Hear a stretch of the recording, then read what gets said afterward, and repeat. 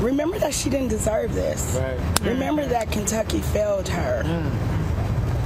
I want people to honor her life, honor the work she did, just honor who she was, that she was a black woman trying to figure her life out and be great, and it was taken from her. Breonna Taylor's mother, Tamika Palmer, joined nonprofit Until Freedom to announce their campaign to stop Attorney General Daniel Cameron from winning the race for governor. Today is also Breonna Taylor's birthday. She would have been 30.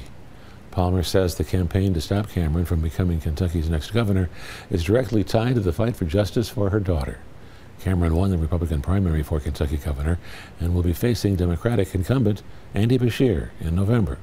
Cameron was over the state's investigation on the botched raid that killed Taylor back in March of 2020.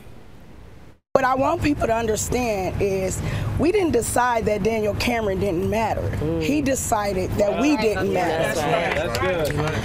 He decided that Breonna didn't deserve justice. He decided that, though, not only did he decide, he continuously has told us, right or wrong, he will always back these people who are killing us.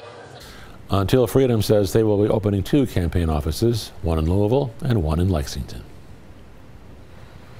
Later on today, Daniel Cameron released a statement saying, quote, "As I said in 2020, Miss Taylor's death was a tragedy. Every day, the Taylor family wakes up knowing someone they loved is no longer with them.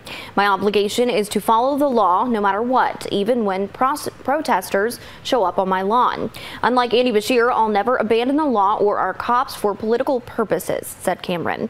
And he went on to say, quote, "Andy Beshear has downplayed crime in Kentucky, ignoring skyrocketing homicides in Louisville, and even saying it's unfair to use the word looting to describe robbery. I've always followed the law without fear or favor, and that's exactly what I'll do as governor," end quote.